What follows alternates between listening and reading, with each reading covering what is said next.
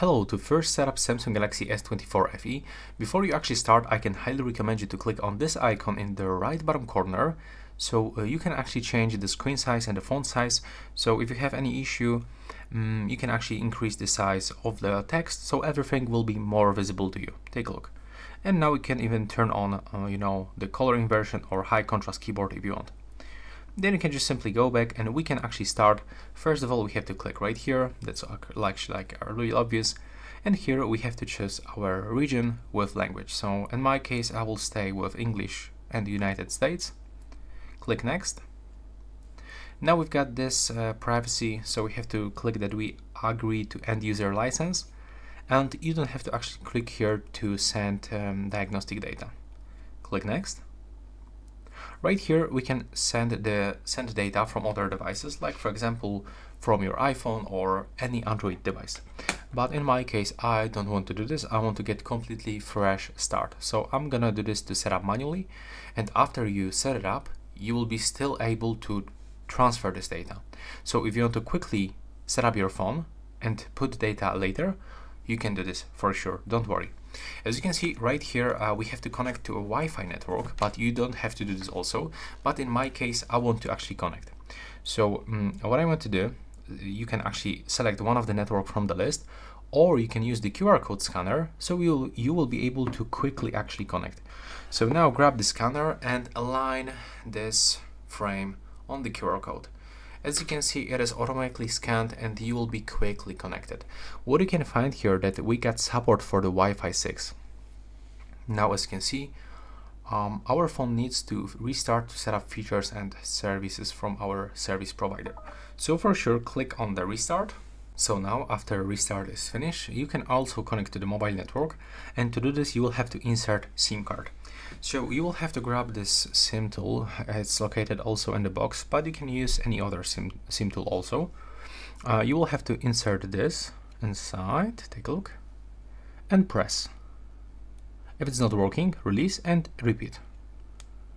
There we go. Now you'll have to take it off. You can use your fingernails, and you got 2 SIM slots. So we can decide. In my case, I'm gonna put it inside the first one, and that's how we can do this properly.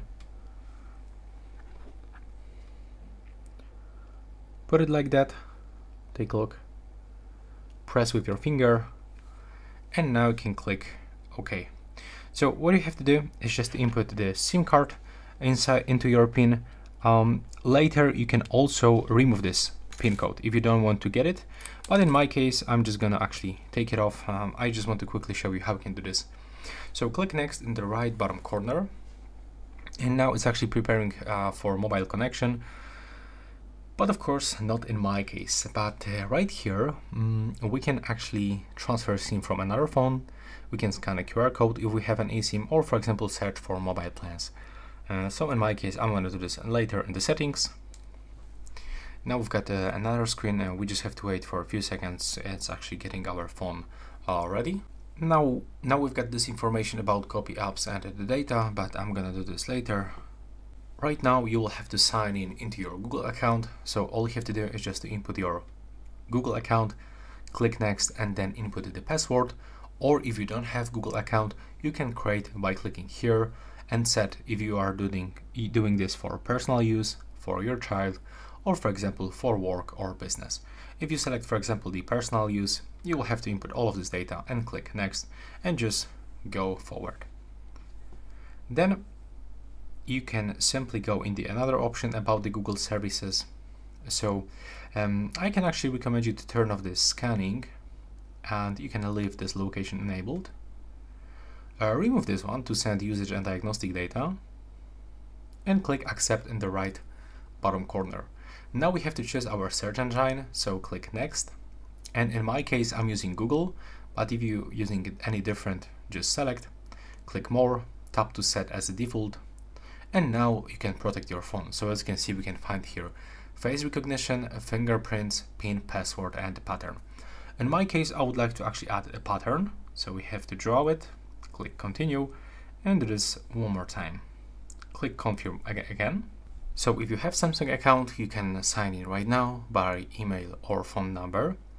you can sign in with QR code from other Samsung device, or if you don't have Samsung account, you will have to create here. You can create it right now. If you forget ID or password, you can also recover. Or if you don't want to create a Samsung account, you can skip the screen by selecting Setup Later in the settings and tap Skip.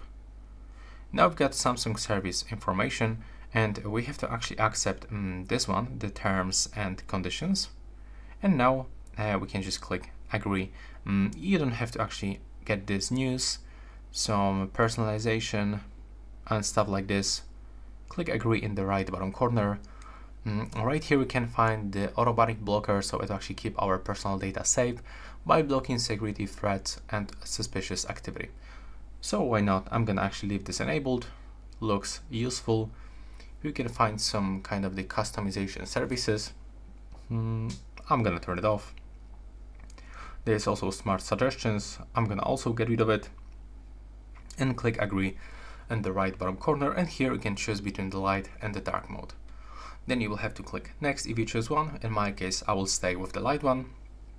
Now we are all set up and we can click skip, and here we are. So as you can see, that's how it looks. Thanks for watching.